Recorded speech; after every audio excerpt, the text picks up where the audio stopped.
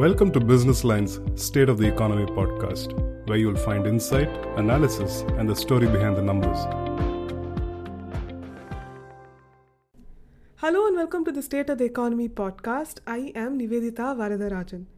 It is no secret that the gig economy is on the rise in India and around the world. A recent report by Taskmo, an on-demand staffing platform, suggests that there has been a 55% increase in gig workers' participation in the workforce in India compared to last year.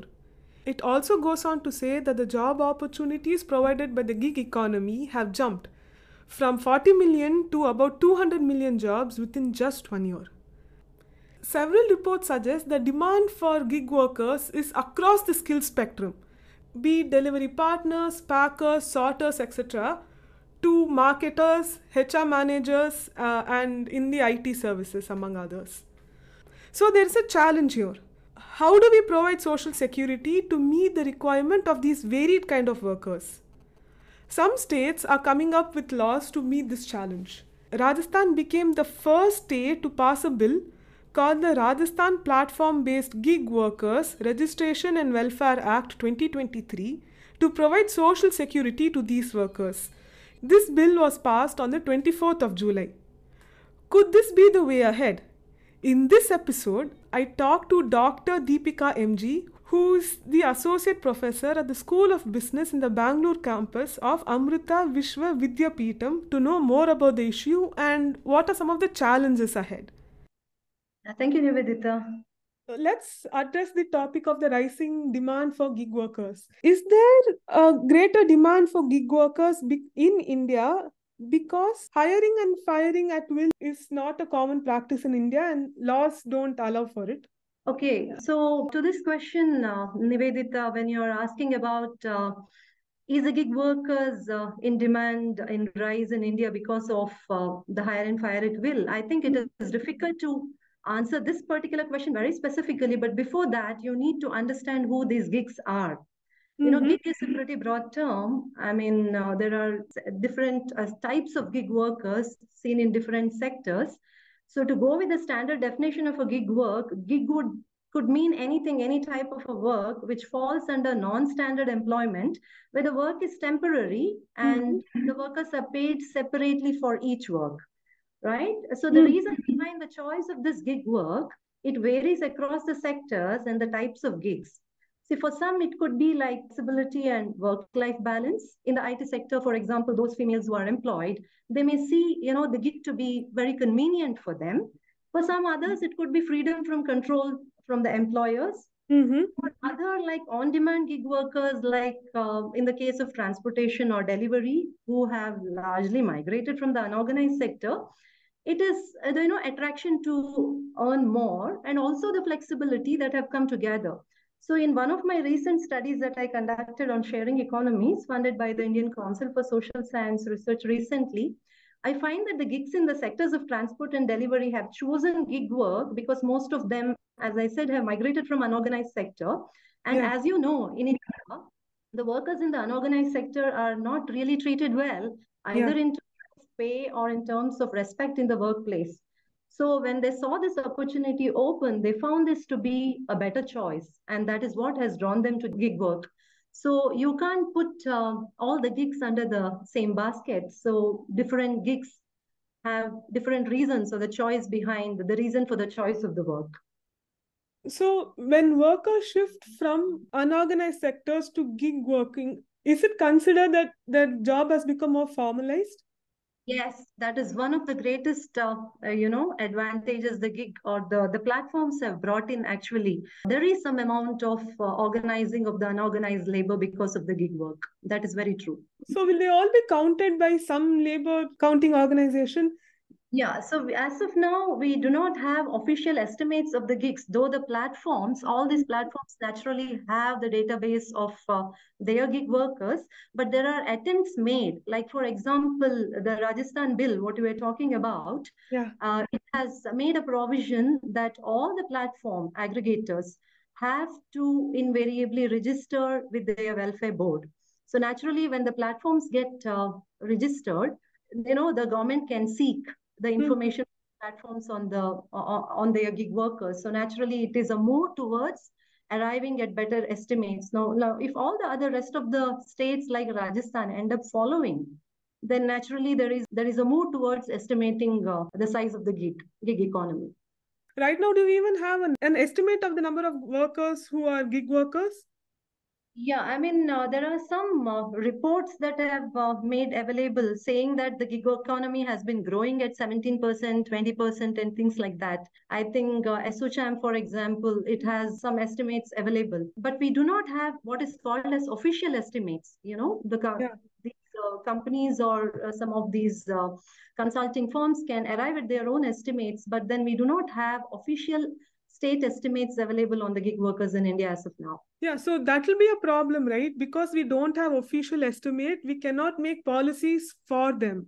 But Right. So there is an attempt made. That is what I'm saying. See, Rajasthan has come up with bill asking for this. So yeah, there is provision over there. So when all the states like this, they end up coming up with their own policies, naturally they will seek on this, because if the social security provisions have to be given, to whom to give is a question, and that is where it calls for the classification of the gig workers. Now, for example, in India, I mean, as per the center's law, there is a e-Shram portal, right? You would have yeah, heard of that.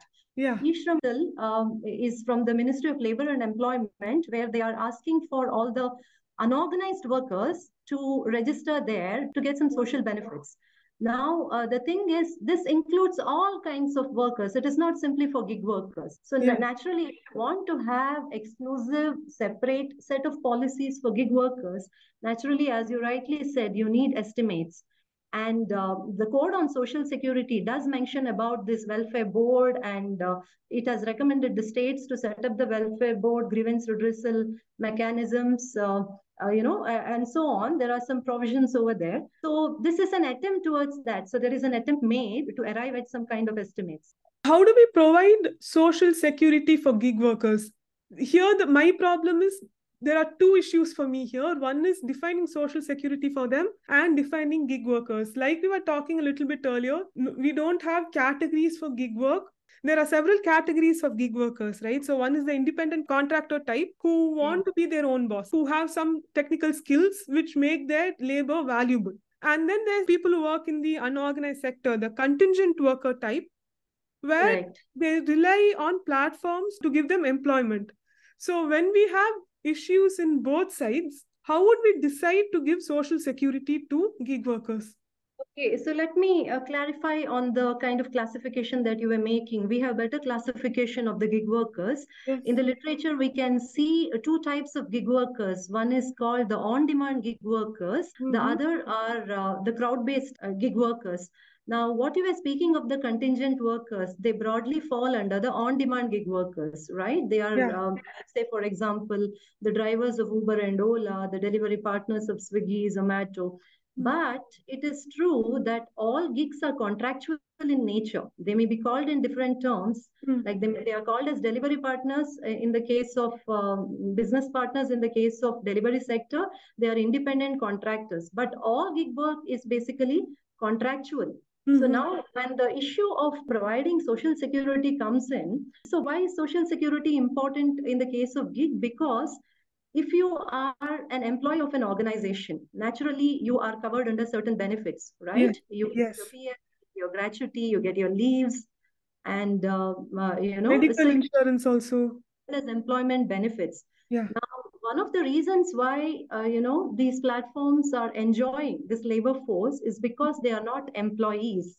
The gigs are not their employees, so they don't have to provide for all these kinds of employment benefits to their gigs. So then the question comes, who has to cover that? And that is where the need for providing the social security for gigs come in. And this is more important, especially for the contingent kind of workers whom you are talking about, especially lower income bracket and the lower skilled people who don't have much earning, and they are dependent on these platforms for their livelihood. Now, if this classification is not clearly made, then the confusion would arise. And this classification is not seen either on the Code on Social Security or on the bill that has been passed by Rajasthan. So that confusion would be there, and I hope they would be working on it very soon. So, how do we address it given that now there's a confusion, but we still have to give social security benefits for gig workers? How do we address it in the meanwhile? Correct. So as of now, there is nothing happening. The eShram portal is meant for all unorganized workers. So those gigs who are also belonging to the unorganized workers, looking for the unorganized sector, or if they can show themselves as poor, they can register in this portal and get some benefits. But not exclusively for gig workers. So they are not at the moment drawing any kind of benefits from anywhere.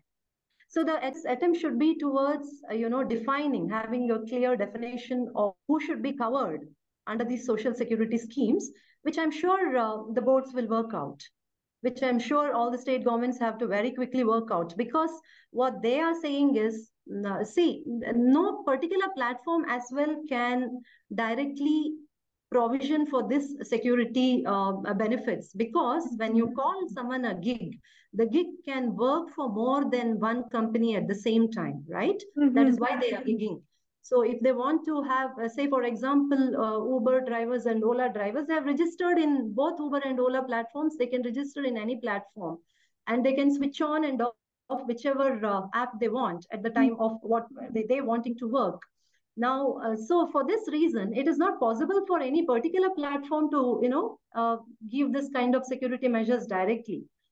So what the Rajasthan bill says is that you've got to create a welfare fund in which there will be a share by the state and also by the platform. So the platforms are supposed to give their share of the, money to the fund, and they have not specified how much it is though, and that discussion may be on. So this is where they create the fund, and then moment the gigs are registered there, they can draw the benefits. So what part can the companies play right now in providing security? Because I'm assuming if you provide... They have to contribute to the fund, and they can only indirectly give. They wouldn't be directly giving, but they, in some cases, like, these delivery workers and drivers, Uber Ola drivers, they are given insurance only in the case of death. Yeah. So other insurances, they have requested the gigs, like for example, the insurance of the car, that's something what the drivers have to do for themselves. Yeah. All the equipments are themselves. And that is why they are independent contractors, Yeah. They are not obliged to give any kind of support in terms of the inputs that are required or the benefits and so on. So they are on their own, though there is some kind of control exerted by the platform. The platform says your review feedback should be good for me to give you business. The platform says that you have to have, certain conditions when you register your car with us. So the pricing is set by the platforms in some cases. In some cases, the prices are set by the gigs themselves. So there is control, and that is where the entire debate on this employment classification came in India, in UK, in US. But in India, it has not been so very prominent because the gigs in India have not been wanting the employee status. That is what I see out of my study. They are happy to be independent contractors, but they are demanding for higher pay, lesser commissions. The commission charged by these Uber and Ola is not small. Yeah. They charge a high commission, and that is where it is a very good thing. Recently, they have the state government has introduced the Nammayatri app. You know that, right? Yes. So only for, as of now, open only for the auto rickshaws. So there is no commission there. Whatever we pay as passengers directly goes to the drivers. That is a very good move, and I hope there are more such apps coming up. I have a question. If I'm owning a company and if I want gig workers, I want to attract the best talent or the people with the best qualifications to come to my company. So why aren't companies coming up with innovative schemes to help their contract workers and their gig workers? I think I'm sure they have. Do you know in the US, this is some estimates. In the last 2 or 3 years, almost 90% of the new jobs that are created are gigs. Are by the gigs, and gig is on a terrific rise even in the skilled sector, like say for example IT consulting, marketing, strategy. It is not just to do with the contingent workers.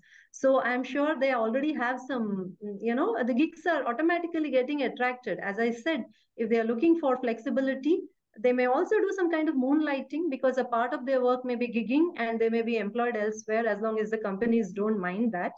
So, this is on the rise, and companies are attracting on its own. So I like to end this podcast by looking at the bill Rajasthan has passed recently. It has a welfare board, a grievance redressal board, and it also levies penalties on airing companies and this mechanism for gig workers to register themselves. We've already covered this in our podcast. If we combine this with the center's law, could it possibly provide a good social security net for our workers? So when you say center's law, which law are you talking about actually? I mean, are you meaning the labor codes that have come recently? Yes, ma'am. Okay, so to speak about the new labor codes, as you know, the labor codes got amalgamated and the four new labor codes came. One, the code on wages came earlier, and in 2020, you have the three other codes. Yes, ma'am. Now, the gigs are unfortunately covered only on the code on social security. Yeah. They are not covered on the code on industrial relation or on the code on occupational safety, health, and working condition. They should have mentioned over there if the nature of contract between the gigs and their, and the businesses could have been more dealt under there. And occupational safety is equally important. If you are informed, what I was informed during my interviews with Uber Ola drivers was that on an average, an Uber driver or an Ola driver spends around 12 to 14 hours in road.